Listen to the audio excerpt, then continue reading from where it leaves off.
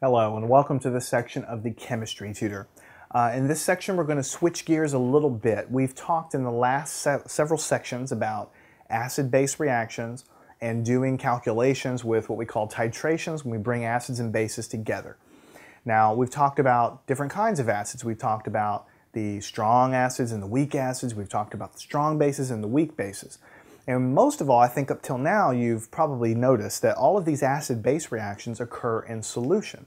In other words, they occur in water, basically. And that's super important because most of the planet is water, most of your body is water, and so lots of interesting chemistry happens in water solution. And acids and bases are a part of that. It's really important.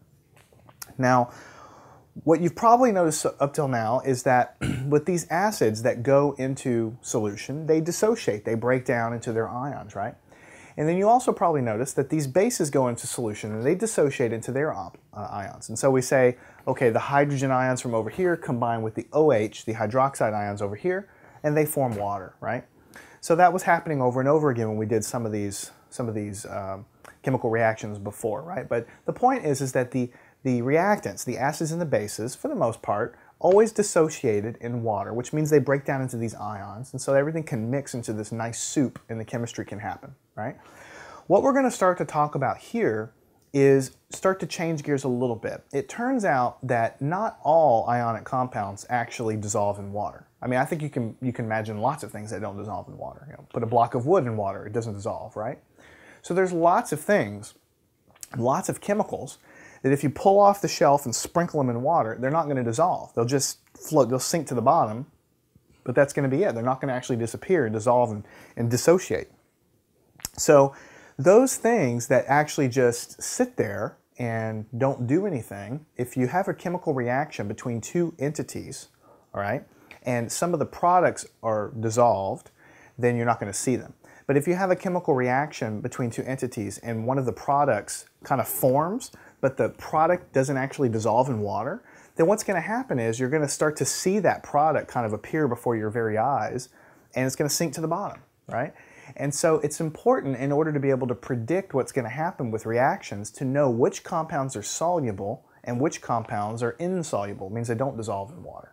And what we're going to do is build a chart here of guidelines to teach you when you can predict if a compound is going to dissolve in water or not.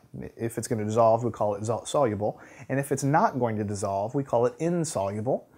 And this is going to be important in a few sections, well actually in the next section, when we begin to predict reactions. So again, in this section we're going to give you some guidelines. I'm going to teach you how you can predict if a compound is going to dissolve in water or not. In your textbook, whatever book you're using, there should be a chart very similar to what I'm going to put on the board. It may be organized different, it may look a little different, but it should have basically the same information to let you predict if something's going to dissolve or not. But I want you to keep in mind the roadmap where we're going. You know, if you mix, an acid and a base, they're both dissolved, and the products are all dissociated as well. So you don't see anything necessarily happening. It's just a clear solution.